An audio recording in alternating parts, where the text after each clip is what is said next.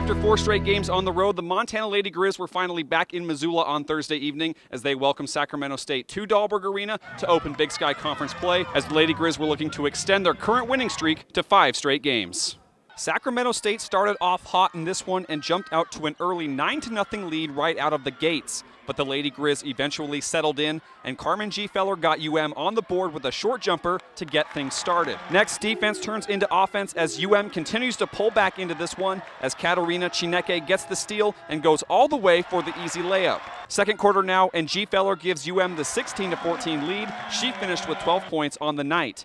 Next, Haley Heward cans one from deep as the Lady Griz offense begins to find some life. Then, Sophia Stiles knocks down a pair of three-pointers just before the break, and heads into halftime up 36-30. Third quarter now, and the floodgates begin to open for the Lady Griz. Abby Anderson finished with 10 points and gives the double-digit lead here on the jumper. Then, it's Chineke again with the steal, and she goes all the way but finds Sammy Fatkin, who almost loses the ball, but gets the shot off and is fouled, and Montana continues to roll. More defense now as Danny Barch gets the steal and finds Stiles, who then finds Heward wide open for another three-pointer as the freshman led Montana with 13 points on Thursday night.